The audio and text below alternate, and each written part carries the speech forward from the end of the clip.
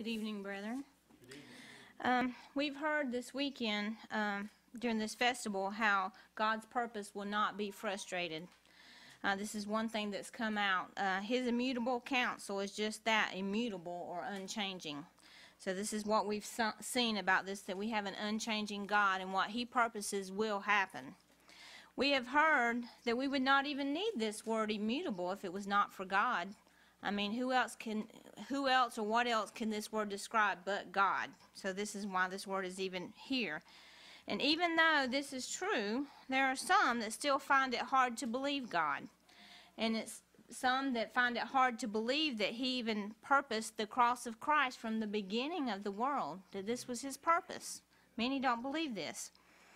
The immutable counsel of God has to do with this purpose in Christ Jesus, who is the slain lamb from the foundation of the world, which is mentioned in Revelation 13:8.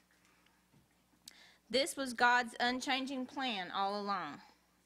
The cause of men's problems were because they were hostile to God and enemies in their mind. They had no peace with God. So our prayers was a perfect introduction to Brother Tony's message tonight. Because he's going to speak about this peace, the peace that we have now with God. Ephesians 2:13 says, "But now in Christ Jesus, ye who sometimes were far off are made nigh by the blood of Christ." And not only are we able to draw nigh, but we're able to overcome as well. This is brought out again in Brother Given's message, how our high priest has made a presentation of his own blood in heaven, and now He's administering blessings from heaven. We're being perfected. So we're able to be overcomers because of this blood of Christ and what He has done. And we're able to stand perfect before God because of this peace that we now have. We're able to be the bride of Christ because of this peace. We have that kind of intimate peace with God. This is how precious His blood is, how precious Christ's blood is. And this truth of the keeping power that God has, of this peace that we have, it keeps us. It makes us able to overcome because we can remember that God is immutable and we now have peace with God. Because the devil would have you think that you don't have peace. He tempts you all the time to say, no, you're not in with God now. You've thought this, you did this or whatever. But we have peace with God, and God is immutable. Brother Tony's text is Colossians 1:20. "And having made peace through the blood of His cross, by Him to reconcile all things unto Himself. By Him, I say, whether they be things in earth or things in heaven." And Brother Tony will focus on this blood-bought peace we now have through Christ Jesus, which is part of God's immutable counsel.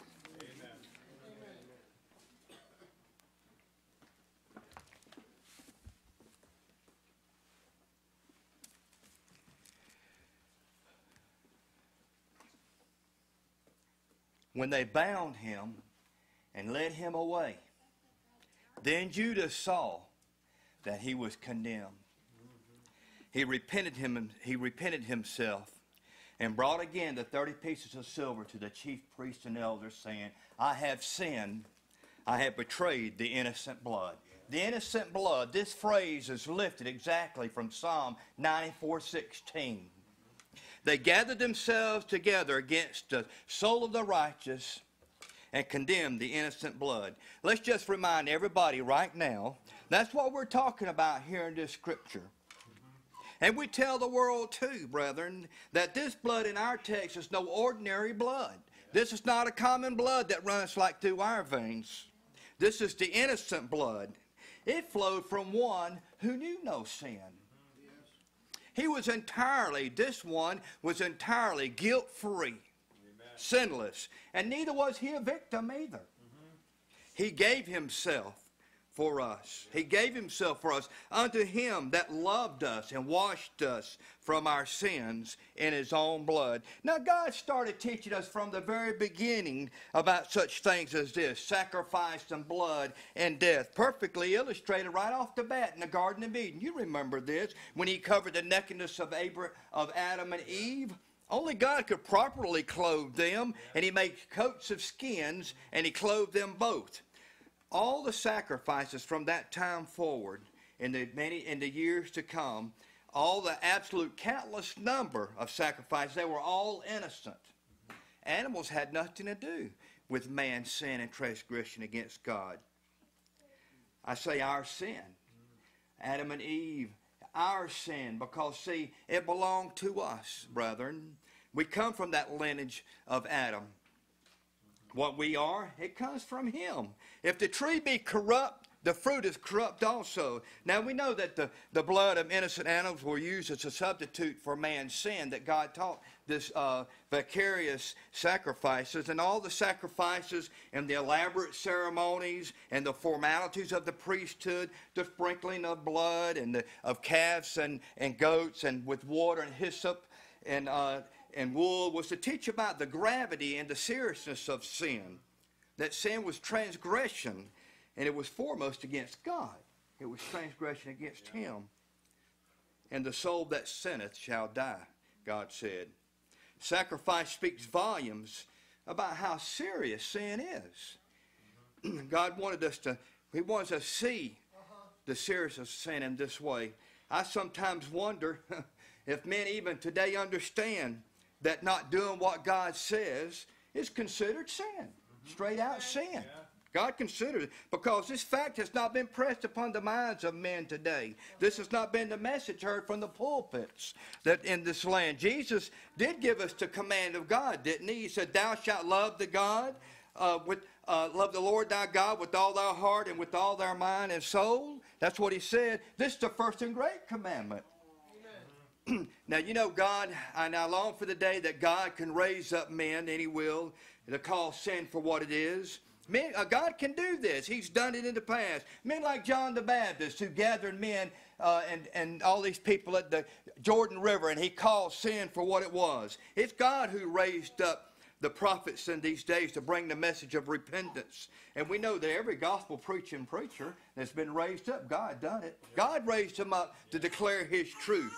This country is in sore need of men, like a good old gospel revival meeting, you know, like those good old tent revival meetings, where sin is condemned and where men were not afraid to call sin sin. Once again, warn the people of the wrath to come, and to warn of the coming of Christ, the imminent return of the Lord, and the judgment of all men that's forthcoming. This is an urgent situation today, because the soul that sinneth shall die. It's not, it is. It's uncommon to hear men speak about our due respect and honor to God as being sin. It's a sin not to honor God, brethren. There's no ifs, ands, or buts about it. And God, you know, he doesn't going to sweep this kind of thing under the rug like men do.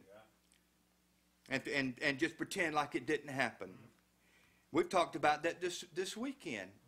When men don't obey God, there's a problem with that. There's a problem with men, and God will address this. He said that he would.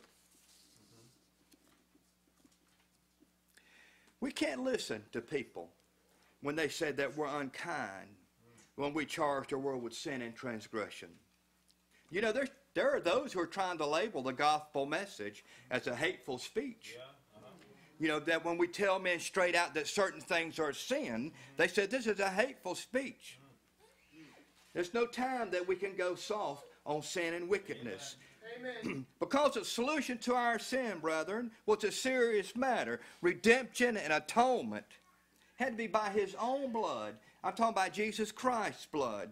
Hebrews 9:10, Christ entered into heaven with his own blood, that they which might be called might receive the eternal inheritance. Now, you know that the most central thing in salvation is Christ Jesus. We knew that. We talk about this all the time. Everything in salvation hinges on him. He is our salvation. Every type and every shadow, he is it. Every blessed and holy name, he is it. But you know this thing about redemption and the plan of redemption, and atonement that brings us, so to speak, into the salvation of God. And the reconciliation and the redeeming of man. You know, blood is a central thing in this. The blood of Christ. Very central. Redemption depends on the blood of Christ. Because it takes It would take Christ's blood, his life, to bring us to God. Now, I don't expect brethren like yourself to even flinch or bat an eye when I make a declaration such as this, because you receive this. This truth is so dear and clear to your hearts. It's accepted by you all, but you try to make a claim like this today in the midst of all the other gibberish you hear. It wouldn't hardly be heard or received at all. It's just not what people want to hear, you know, about blood and his cross and things. I think it's because men generally just have no interest in these things, drawing near to God. They have no impulse toward holiness and godly living. The commonness of sin, it doesn't alarm them at all. Not even someone else's sin doesn't alarm them. Now, the blood of Christ is everything to us, to the saints. And actually, they don't realize it, but it's everything to humanity, mankind, totally. It's everything because of who we are, you see. We were created a little lower. We were created a little lower than the angels. But our nature has fallen below even like maybe the animal kingdom or something. Man is like, he's evolving all right, and it's a moral development. And I see it going downward. Amen. The song goes like this. I've heard it. It's a beautiful song, actually. Jesus is our Redeemer, and he saved us by his redeeming love. But you know, I'm thinking about, what about his redeeming blood? You see? That's where redemption's at, brethren. That's what I mean by it's central to our salvation. His blood. Okay? That's what the scriptures, that's what the scriptures single out. It's his blood in redeeming.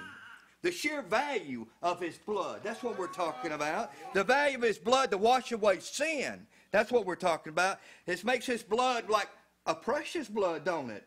Huh? When you consider the value of it.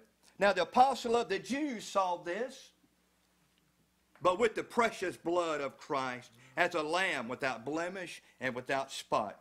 Now, Peter was quick to associate precious blood with a lamb that was blemish-free and spotless. Now, I looked in eSword, and it says that the word precious is used 17 times in the New Testament. Guess who used it over half them times? Peter saw, he saw him himself, that he had a precious Lord on his hands. Saw with his own eyes. Now, he was a precious Savior. There are rebukes and strong admonitions contained in the scriptures. They were unavoidable and necessary, and they were given to address disorder and heresies and things like that. But every time they are used, they are unwelcome and unregrettable to the progress of the Spirit's work, because really, it's themes like this that foster our growth and our progress. Our progress and growth is made when truths of this caliber can be made and sought upon. Such as the one we have before us tonight, the sanctifying blood of Christ Jesus. If those in Christ Jesus could just get a hold, all the professing believers is what I'm talking about, if they just could get a hold of the value of the blood of Christ in regard to their personal need for cleansing of sin, then everything about sin would change. Sin would be like a horrible and loathsome thing then. Now, you know, for us to really get a handle on the redemptive work of the blood of Christ, we needed a little help. It was neat for us to consider what it says in Hebrews, if to understand the work of the blood. And we learned there in that letter that Jesus' work was a better work. He was a better minister, it says, of a better covenant. Because what Jesus did had eternal ramifications. It was just not an earthly thing that the priesthood did. He having obtained an eternal inheritance for us. Now, there's no doubt, brethren, we talk about it all the time, and we love to look into it, that Jesus' earthly ministry was absolutely staggering. It was. He actually staggered the people with the things he said and did. He uncovered and laid bare, well, hardly any problem at all, the hypocrisy of a man-made religion. Now, he did that. He confounded the selfishness and the self-centeredness of the multitudes. when it sought after him. He did this. But this is nothing compared, brethren, to what Jesus did eternally into heaven when he entered glory with his own blood. And this is what Hebrews is talking about. Understanding what took place when Christ returned victoriously into the eternal realm and came again into the presence of God. Well, Hebrews, it helps us understand this. It would be an impossible task to understand this otherwise if God had not provided a way of portraying it all in the ministry of the priesthood, particularly the ministry of the high priest. The priesthood, we know all that was done there was about the good things that were to come. That would come through Christ Jesus. That's what all that was about. It was about good things to come. In Leviticus, God spells out the requirements for the atoning of sin, which was temporary.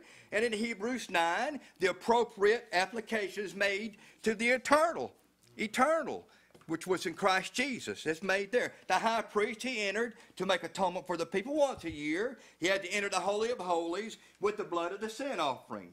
The sin offering was specified according to God's requirement. The high priest could not enter. You cannot go in there without blood, without fear of death. The point is made in Hebrews, just as the earthly high priest entered the Holy of Holies with the blood of the sin offering, Christ, our heavenly high priest, enters the presence of God, Holy of Holies, with the blood of the sin offering. Yeah. Amen. The fact that Christ brought with him his own blood is that Christ gave his own life, you see. He sacrificed his own self. That's what it speaks when he walks in with his own blood. He enters him with his own blood. Because our blood, brethren, had no value in redeeming. It was contaminated. Our blood had no quality. We didn't have a quality blood like Christ had. His blood was valuable enough to God to secure our freedom and cleanse us from sin. It was valuable because he was a son of God. Valuable because he was absolutely righteous. Yeah. Christ's blood, it had a quality to remove sin. Precious blood. Now, he secured for us eternal redemption. Eternal. It reaches that far back and that far forward. Eternity. Jesus' work was a better work than the high priest of men because his blood was better. This blood flowed from a human body, just like ours does. But his body was one that was perfect through and through. Now, you know, when the Lord left the presence of God and returned again with his own blood, this is to be seen as one great mission, all of this. And as a mission and a ministry that's presently ongoing, you see. It's continuing. If the work of salvation required that Christ enter heaven with his own blood, how do we think we can enter without his blood? I think Paul was careful to say in our text, it was the blood of his cross. It's just instead of saying the blood of the cross or something like this. Because it was on the cross, on his cross, that redemption was made. Redemption was done on his cross, meaning it was what God did to Christ after he was put on the cross that produced or affected, brought in our redemption. It was God who put Jesus on the cross, in other words, not men. The point is made emphatically over and over and over. When they tried to take him, remember, but he walked right through the crowds in the midst of them. His time had not yet come, the Spirit tells us. Jesus speaking to Pilate, he said, he had no problem telling him, you have no power over me except it be given to you. He was stricken and he was smitten and afflicted by God, Isaiah said. And then Peter settles it categorically when he says, him being delivered by the determinate counsel and foreknowledge of God, ye have taken and by wicked hands have crucified and slain him. This was the immutable counsel of God, by the way. The cross of Jesus, his cross, it was appointment by God when you consider that God makes appointments. According to God's unchanging purpose, that's been our theme this weekend. Jesus told his disciples in Luke 22. Now here's some words of encouragement. Ye are they which have continued with me in my temptations. And I'll appoint unto you a kingdom, as my Father hath appointed unto me. Christ had obtained an eternal inheritance for us. And it was by appointment. When we have a sovereign God who operates as the unchanging one, everything is done by appointment only. People just don't show up. That's right. And things just don't just happen. They are done and accomplished according to God's appointments. It is the immutable counsel of God to give us a kingdom, brethren, because we are continuing in the temptations of the Lord. And, brethren, we're going to continue after the fashion of these disciples here, because we want in on the kingdom of God, the one that God is preparing and given to the saints. Paul said, having made peace with God. I want to bring this to your mind this evening, brethren, so that you can have an opportunity to glory in this wonderful provision. I want to say one last thing about the blood, though. Christ has reconciled all things by the shedding of his blood. Why I want to say this is because every absolute thing that sin had affected, the blood of Christ reconciled, made right. And believe me, okay, sin corrupted everything. Sin was absolutely unlimited in its corruption. Everywhere that Satan has been, he's carried this corruption with him.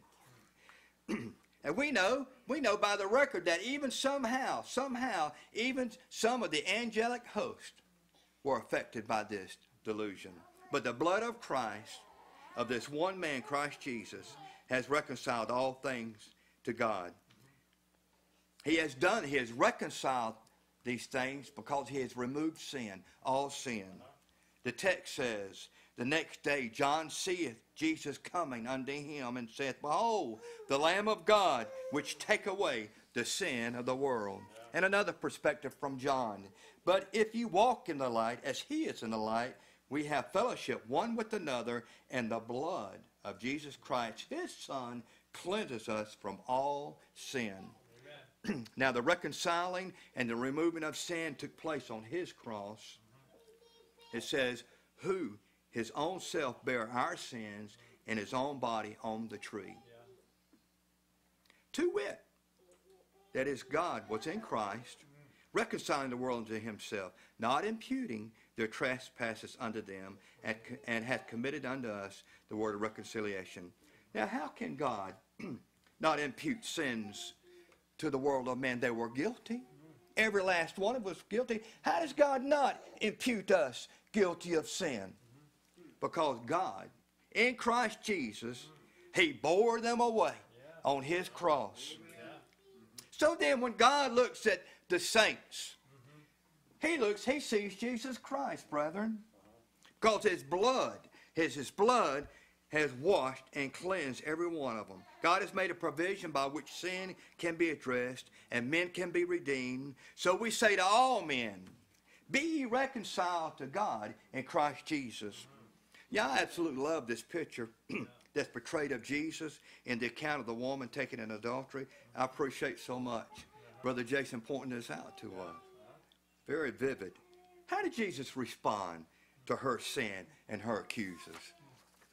Why, Jesus stooped down and he stood up. Praise God, brethren. In response to our terrible and wicked situation, Jesus humbled himself, he stooped down, and he stood up victoriously. Remember, it was after Jesus stood up that he said, neither do I condemn thee. It was after he stood up. Well, Jesus, I praise God that Jesus stooped down and that he stood back up. You know, it makes me want to do the same thing. I'm willing to stoop down with Jesus. I am. I'll stoop down with Jesus so I can stand with him. Amen. Having made peace, there's nothing ever so much precious in this world as this. We've talked about it a little bit tonight. In this world, even in this earthly world, it's nothing so much precious as peace. That's what all this turmoil is about. Men trying to achieve peace in the world. That's all we hear about really is peace, isn't it?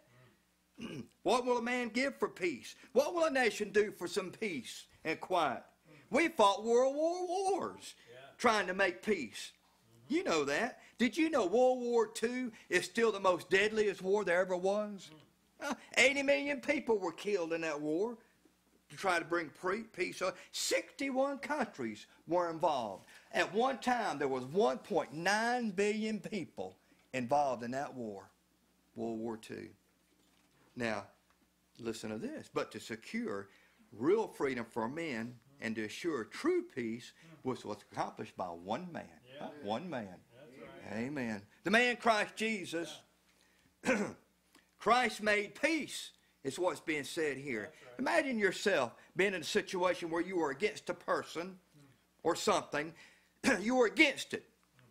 But you were inclined to try to change the circumstance if you could, so you no longer had to be against it. You know, this automatically, if you think about it, automatically you're going to have somebody help you out. Yeah. You're going to have a mediator or somebody to intercede for you, because you're personally against a situation, but and you can't yourself can't get involved in it. Yeah. So you're going to have someone to intercede. I know the world certainly doesn't understand, but I don't think many believers really understand either. Yeah. I don't think it's the preacher's fault that they don't understand that God was against us. Yeah. That God was actually hostile toward us, brethren. Yeah. What happened between man and God? Well, it happens all the time in our earthly situations. You know, there's even in our situations here, there's times when parents and children can be alienated from one another because of things we do or say. And parents sometimes can be a bunch of lowlives, so much to the extent that the children can't even have anything to do with them. They so corrupt. The human race, brother, had been so corrupt and wicked. God couldn't have anything to do with them. He just had to stay away from them, if you know what I mean. The point is, because God was against them. That's the point I'm trying to make. Now, God wasn't going to stay away and just ignore the situation. Don't get me wrong. People who are not like himself certainly could not be ignored by God. He wasn't going to ignore them. God is not going to tolerate and wickedness to remain. Don't get me wrong. But he had to remove himself. If people don't believe this, then they don't believe Noah and the flood. If they, you know. Now, Scripture said that God is angry with the wicked every day. That this is God's mind toward transgression of men. It's not popular to mention it today, but you know, we've got to just tell people what the apostle said, that those who do not believe in Christ Jesus are condemned already. That's right. We just have to tell them that. There's an anger and a wrath that abides on all men who have not come to Christ Jesus. That's just the way it is. The seriousness of this situation is made clear to us when we understand that a member of the Godhead had to come down here and reconcile the world back to God. Amen. And this is what the gospel is all about. Too many have allowed Satan to come in and gradually, he did it gradually and very subtly, and to pull us off this very main point. The point that's made in verse 21. And you that were sometimes alienated and enemies in your mind by wicked works, yet now he had reconciled. Christ made peace. Yeah. Meaning that this didn't exist before. Right. There was no peace, brother. That's right. Okay. There was no basis for peace at all. There was not a foundation or reason for peace. Peace didn't exist. Peace, now this word comes from peacemaker. Blessed are the peacemakers, for they shall inherit the kingdom of God. Well, along with many other things that we know of God, and we know that God is a peacemaker. He's a God of peace.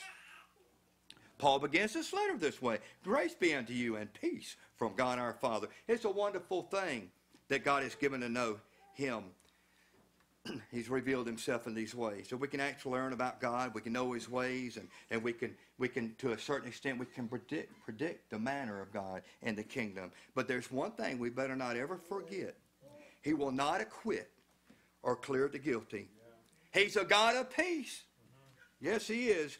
But we are at peace with God when we are in agreement with him, you see. And how this works for those who are living by faith. I've read it already. But if we walk in the light as he is in the light, we have fellowship one with another, and the blood of Jesus Christ, his Son, cleanses us from all sin. This is how it works. We're in agreement with Christ Jesus. Now, in the context in which our scripture sits, beginning with verse 13 particularly. It is the Father that hath delivered us from the power of darkness, and he hath translated us into the kingdom of his dear Son. He did it. Paul is extenuating the excellence and the dominance of Christ, pertaining to all things that come from God. You see, he's highlighting that. That Christ is complete, entirely. He is abundant and overflowing with the supplies of the fullness of God, verse 19. And he is the one who has made peace with God, this one that is complete. Yeah. The kind of peace that Paul is talking about is a kind that had to be established. It's God's peace, you see. Mm-hmm. Now, another word for peace, you know, is harmony. That's another word for peace. That's a good word. A better word, though, is agreement. Christ Jesus made it so that we can be in agreement with God. Yeah. We can say, yes, Lord, in other words. Amen. That means that nobody has a right not to be in agreement with God. Amen. It's beyond belief. It really is. I mean, it really is.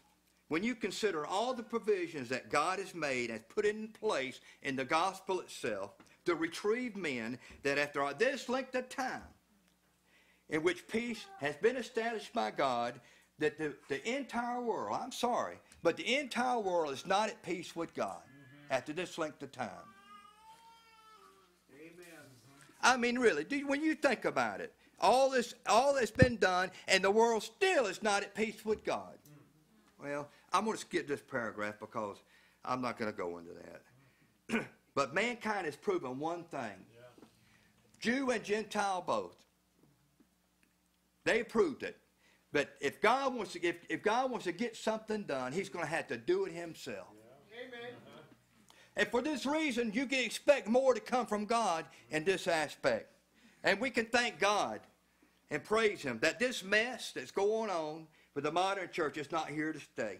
That God is going to deliver us from it, and he's going to bring salvation on the earth after all. Another reason that Paul argues the case so strongly in this first chapter, the saints have been reconciled to God in Christ Jesus.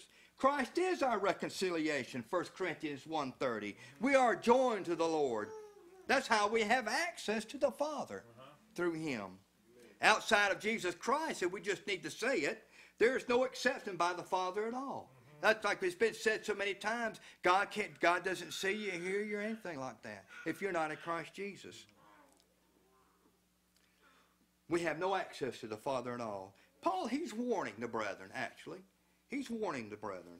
He's warning the saints, their family, you see, and he's warning them because on the heels of Paul are the false teachers and leaders. They're right dogging Paul's heels everywhere he goes. They're the false teachers and leaders of a new movement, see. They are. They've taken the form of Judaism and they've mixed it with some of the doctrines of the Lord. And they're calling the party of the circumcision. That's who they are. According to their teaching that if you come to Christ in faith, then we'd like for you to be circumcised too. But beware lest any man spoil you through philosophy and vain deceit, after the tradition of men, after the rudiments of this world, and not after Christ. Paul told them straight up, you don't need a circumcision of men. You don't. God has already circumcised you.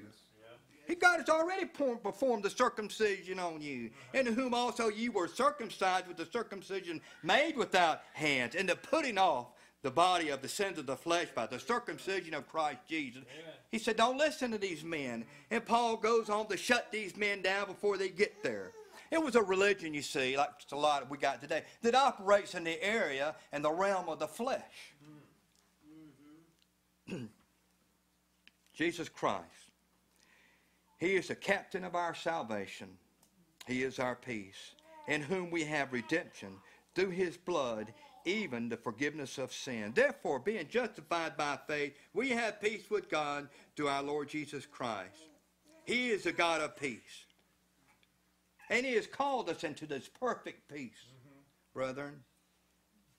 You know, I think that if God is not mad at me no more, then I really don't care what everybody else thinks.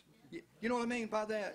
I mean, if I can have peace with God, then you know, I can navigate in this world and not really be that much concerned about what everybody thinks, particularly the heathen, those outside. I mean, you know, but the immutable counsel of God, the things of God, the things of a God who changes not.